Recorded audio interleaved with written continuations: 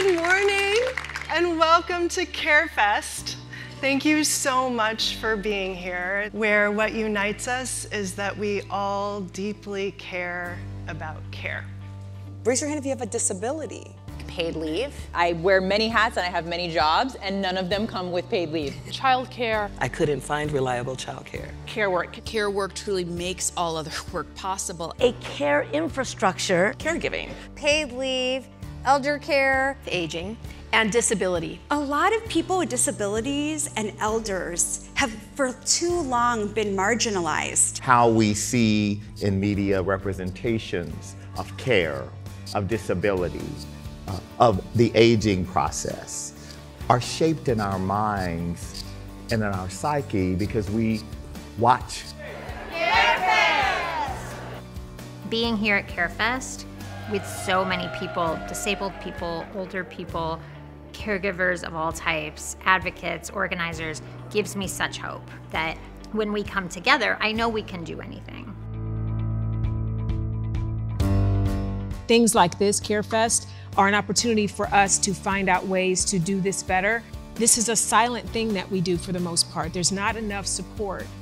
Generations of our families have been determined to advance our communities, to advance our economic opportunity, to advance the opportunities for our children, to advance the dignity of providing care. It's a movement. CareFest is a movement, and when I go back home, oh my God, CareFest is coming with me. We're living in a country that's always undervalued care. We're part of a beautiful moment in time where we are changing this together in partnership.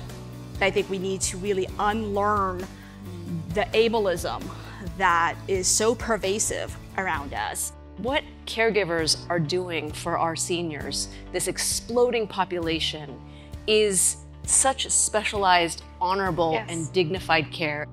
Investing in our seniors, investing with people with disabilities, and having them live in the comfort of their own homes, you can't put a price on that. What would it look like if the people who have the least got the most grace first? The vulnerability of the person getting the care and the person giving the care is so extraordinary that it is the most humanizing of work. It's just been really, really inspiring to hear everyone's personal stories with their relation to care, because really everyone has a story.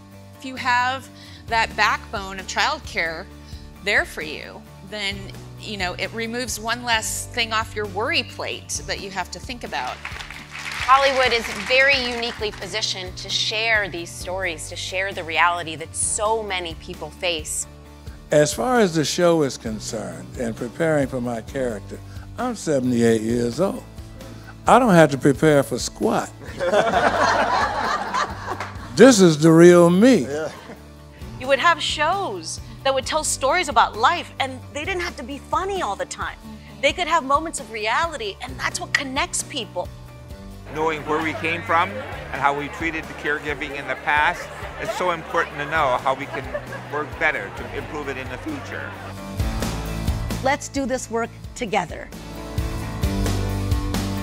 The beauty of this moment and of this movement, of all of you beautiful humans, is that we've left the old false choices behind, and that everything we do now going forward is up to us together. And you know what? I believe in us.